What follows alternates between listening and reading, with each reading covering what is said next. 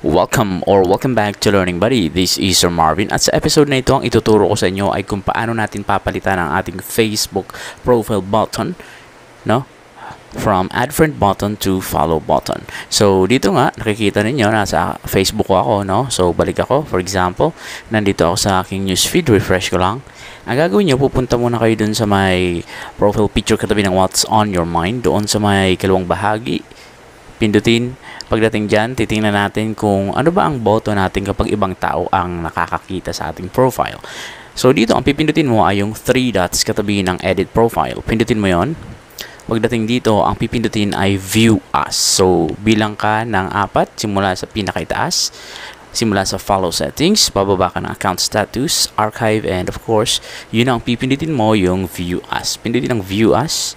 And nakikita nyo nga, pag view mo ang sarili mong profile, ang button na makikita ng tao sa iyo kapag in-stalk ka ay follow button. Uulitin ko, no? Follow button ito, pero kapag friend mo, ang nakikita nila dito ay, syempre, unfriend o kaya naman ay message. Okay? Kasi friend mo na sila. So, dito nga, ang gagawin natin ay gagawin natin ito. So, paano nyo ba ito ma-achieve? Balik muna tayo dito.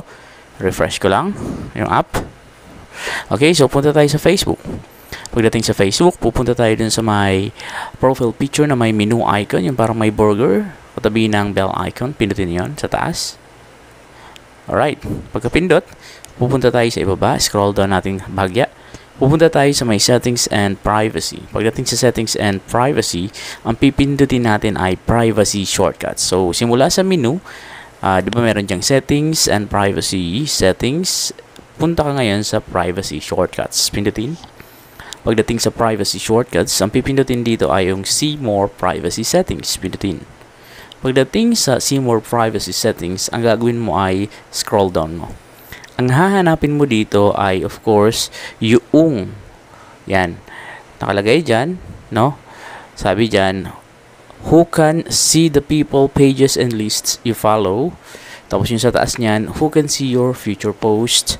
Yan ay pwede mong baguhin ng mga settings. Pero dito, ang ibibigay ko sa inyo ay tungkol mismo doon sa button na yan. Ito lang yan eh. How people can find and contact you. No? So, ang ilalagay ko dyan, of course, ay yung everyone. Yan. Pag in everyone ko yan, tingnan nyo ha, papakita ko sa inyo. Pag in everyone natin yan, mababago yung button. Punta ako doon, punta ulit sa profile picture, katabi ng what's on your mind, punta ulit sa 3 dots, pindutin ang view us. Alright, so nakita nyo, add friend ang nakalagay. So para magawa natin na button yan, yung button natin ay maging follow button, punta ka ulit sa Facebook, punta ulit doon sa sinabi ko na parang may burger doon sa menu icon, katabi ng notification bell sa taas sa kanang bahagi, pindutin. At punta ka ulit doon sa settings and privacy dito sa baba. Punta ka ulit doon sa my privacy shortcuts. Punta ka sa see more privacy settings.